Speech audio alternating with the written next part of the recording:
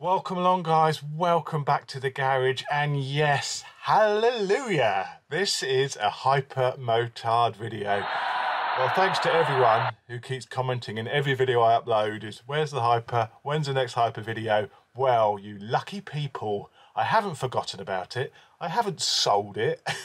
Well, you think I might have because it's actually nowhere to be seen in the garage, but it's time, finally, for a Hypermotard update, and I'll tell you exactly what's been happening and why there's been some humongous delays. But first of all, roll that intro. Roll the intro!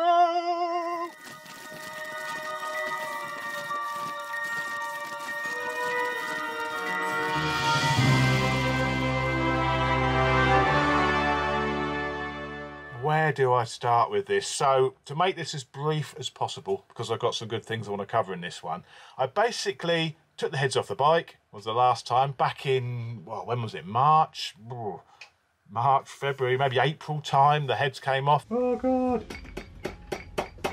I posted them off to factory projects to be Cerakoted, and they went missing in the post.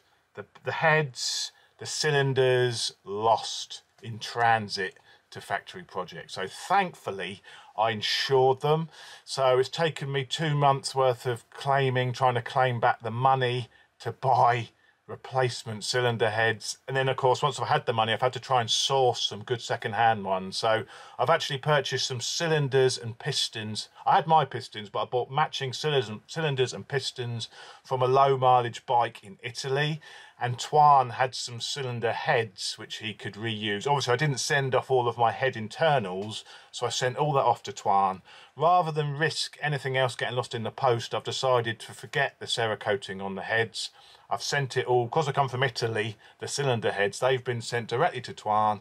He's now awaiting port. He's really busy, you know, obviously this has all been delayed. He's now in his busiest season. He's readying bikes for BSB, he's got customers lined up, and then he's got my cylinder heads which need porting and reassembling. So I'm on the back of the list really, being a freebie, so I'm hoping that it's going to be soon, that we're going to be able to get those cylinder heads back and I can finally put that engine back together. So that's what's been happening with the delays. I've basically, my engine's gone missing.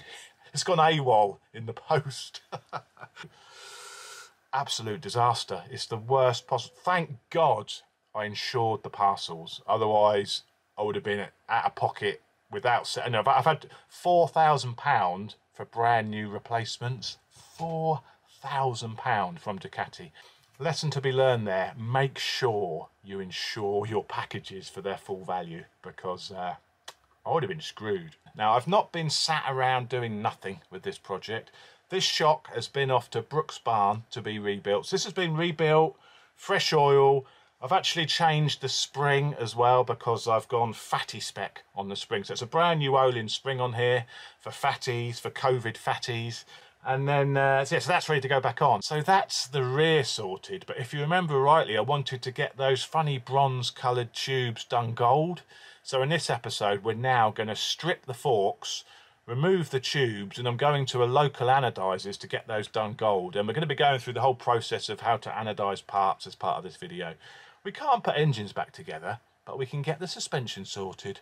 So I'm now going to strip these down, take the tubes out. I don't have a very good track record of working on suspension. The last fork I tried to strip, I ended up damaging the internal cartridge and had to replace it. That was on the Fireblade.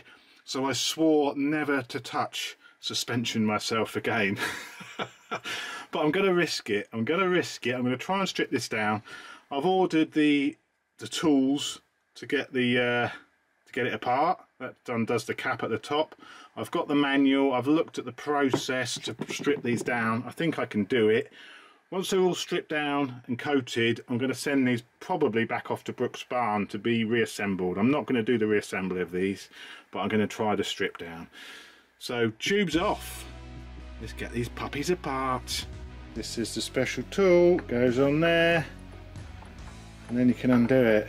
A top tip when you come to adjust your suspension, to save you scratching the adjusters, I saw this on a video which Olin's helped make, is to use a plastic bag, and that way when you adjust, when you get your spanners on, you don't scratch any of the anodizing. So first of all, we're going to loosen the preload adjuster.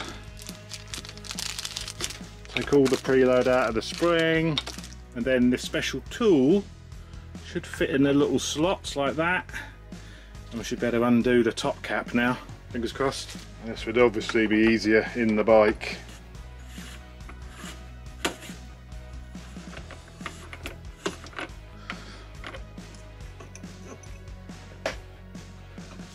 Fiddly as hell. Bastard.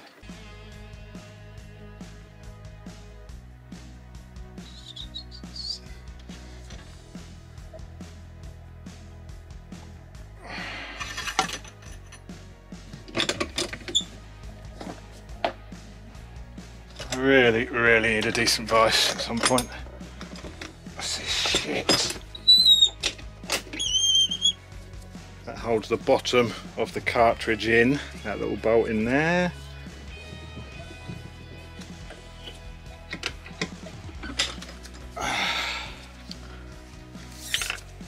Ah. Ah.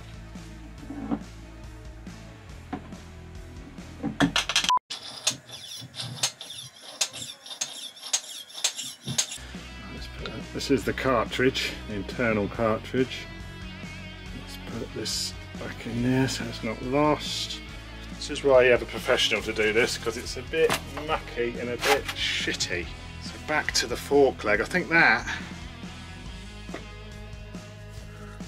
should now come out.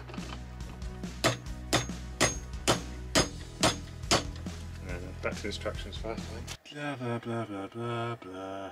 Looks like to split the stanchion from the tube, we've got to now take out the dust rings and stuff. The seals, obviously when they're rebuilt, they'll be put back together with new dust seals and stuff anyway. Oh, jeez. Coming very slowly. I won't do that either. I hate this job already. There we go.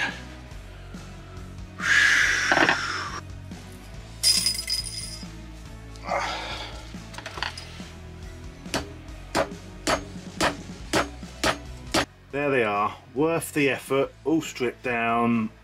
I hate doing suspension, and I'm not going to put these back together. I'm going to send these off to Brooks Barn to be reassembled. I'm toying with the idea of changing and getting some uprated cartridges. Andrini Racing do a set of cartridges for these for about 400 quid. So I'm toying with the idea of doing cartridges. I'm not 100% sure yet. Oh, why did I try and tackle that suspension? Oh, nightmare. Cut myself to pieces. I don't have the tools to do that sort of job. There's no way I'm putting those back together. They're going back to Brooks Barn to be reassembled. I'm not touching them. But before that happens, let's get those tubes anodised. There we are, we're here. We're at R&J Anodising. So I thought I'd bring you along to show you the process. I've got my fork tubes. What's involved with anodising? I'm quite interested in it, so you're coming along too.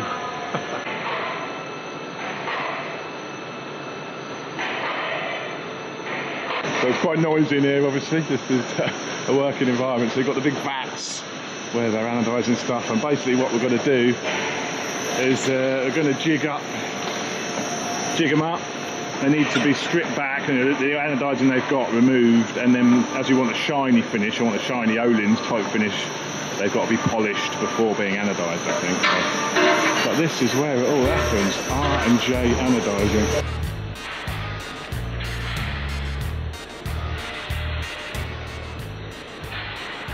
From here we've got to remove the old anodising, so yeah, into the caustic. That's caustic soda, is it? That's going to strip. That's going to strip the okay. Strip off the old anodising before the new stuff going on. Nasty stuff. That's the beauty about anodising, you get 50% penetration into the aluminium and then 50% growth. So it actually penetrates. Oh really? So it goes, Oh right, actually penetrates and sits on top, sort of thing. Ah, okay, interesting. That's why you can't rub it off. Oh right, that's why it's so good. That's why you want it.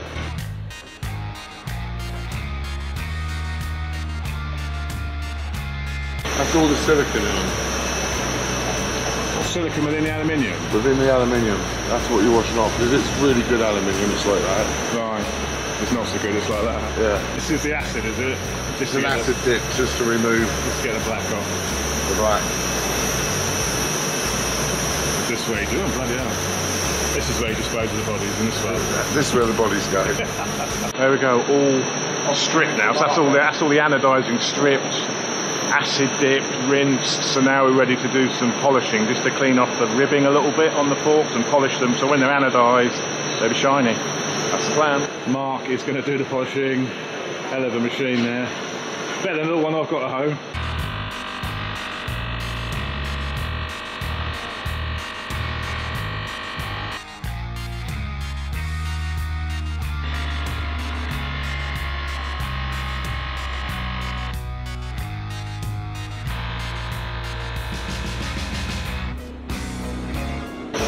That's it.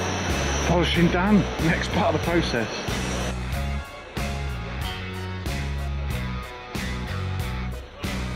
So anodising is, what was it again? Just tell me through what it is. It is a controlled process to create an anodic film.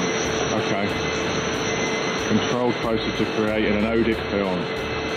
Using electricity, yeah, to... Using electricity. Okay. So, all I'm doing now is putting on an electric chair. Electric chair. making sure that you get the nice current through the bar. Yeah, down into the heart. How come it doesn't anodise? It does anodise those as well, does it? It'll anodise the jigs. Jigs come out gold. Jigs come out gold as well? Yeah.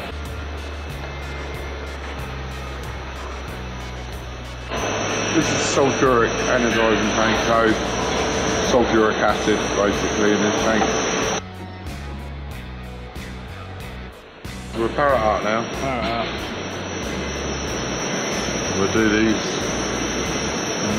on about 18. Control your current there, do you? About 18? Yeah, about 18 volts. 18 volts. Making contact voltage. Yeah. Oh right, okay, yeah. Bubbles up, isn't it? Now you can see it drawing off the side and it's starting to grow an anodic film.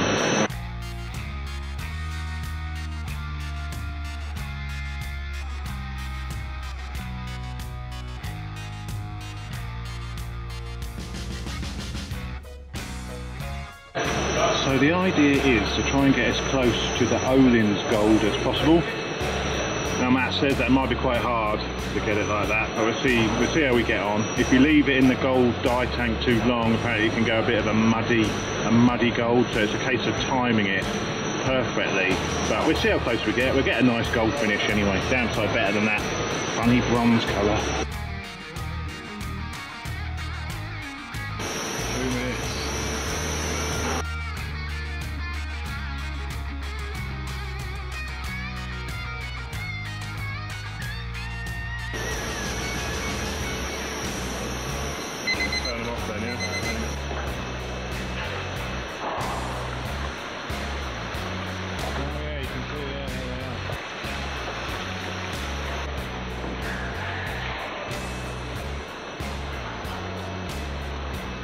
Now, take them over to the gold dye. Roll them up. An anodised film, if you looked at it underneath the microscope, Yeah. it looked like an egg box. Okay. All the pores. Right. So the dye actually penetrates into the pores, and then what you do is go into there, and nickel acetate goes into the pores and Fills it. fills it. Oh, bloody hell. And that's what that tank is. And that's the gold. Gold dye.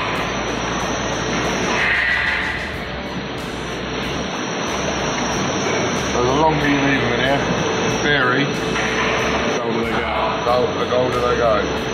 So it's just a case of doing it by eye, is it, I guess, for how... Yeah, till you're happy with And you said if you go past it, then they go muggy. Busters. Because Guy's going into it all the time now. Right. And it gets to a certain point that it can't take no more. And if you try forcing it in past that, Right, it doesn't happen. nah. See it starting to go? Looks like the team on misses, mate. Pretty good though, isn't it? It's going. Yeah, lovely, isn't it?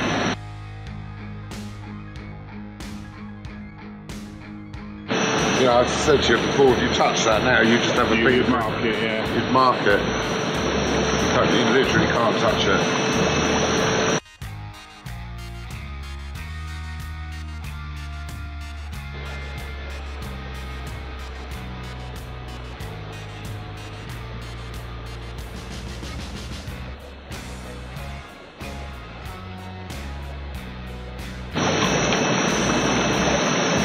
Actually, not a million miles away, is it? No. Not a million miles away at all.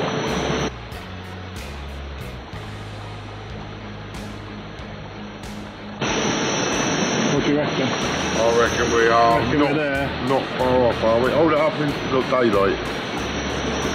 That might be close, isn't it? I think we're about there, aren't we, really? We're there, mate. Final check. I think that is. Happy with that? I'm well happy with that. Yeah, Yeah. that's lovely.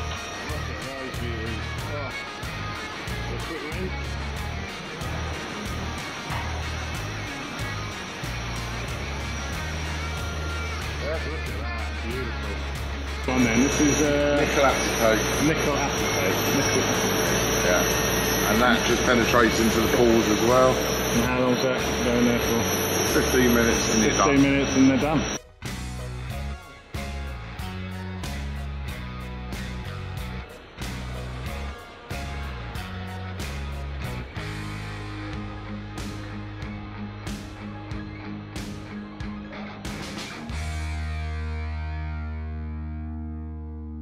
Ahoy there, Captain! Look at these. These are just what I wanted. I didn't think we'd be able to achieve a gold which was absolutely perfect, but that is beautiful, just what I wanted. There's a few tiny little marks, I mean, that they couldn't get out. These are a little bit damaged anyway, so you've got some tiny little marks are still on them, but I just face all that inwards when they're back in the bike. So, but they are just beautiful.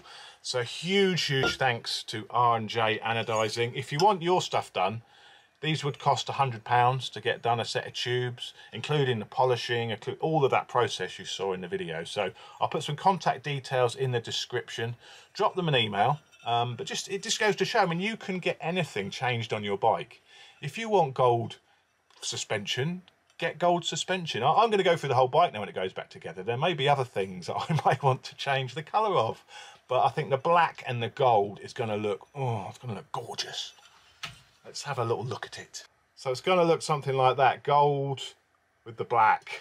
That looks good, doesn't it? That looks fantastic. I love that. So there we are. So these are going to now go off to Brooks Barn and they're going to rebuild them for me. I'm not going to tackle these myself. It's bad enough stripping them. I really don't want to have to put these back together. So I'm going to get it done professionally. Get these put back together, reassembled, new seals and everything like that going in as well. So Brooks Barn, I think it's about £150 to rebuild the forks, and the shock was 150 as well, plus it was 100 for the Olin spring, so the shock was about 250. These are going to be 150 to put back together. The bike's 12 years old, so I thought get the suspension refreshed while I'm in here, and I'm glad I did, even though the forks look like they've only been done very recently. But oh well.